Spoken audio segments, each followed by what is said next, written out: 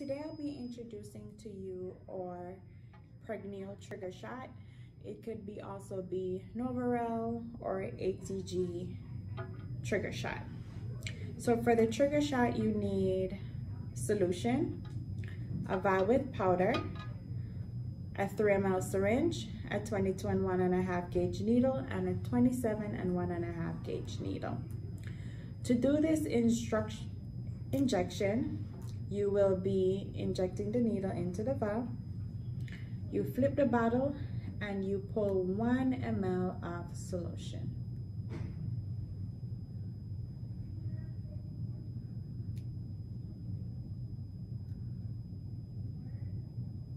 One ml of solution.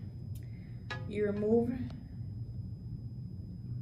the needle and you inject it into your powder. The powder will be dissolved and you're going to pull the needle all the way to the edge of the bottle and you're going to remove the entire contents. If a little bit of fluid is left in the bottle, it is completely normal. You're going to cap the needle and remove it for your safety.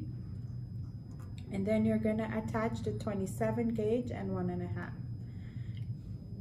This is done subcutaneously also. You're going to grab the fat in your stomach and squeeze, inject the entire needle and inject. And you have now completed your shot of trigger or your trigger shot, your pregnyl or novarel. They're both done in the same way.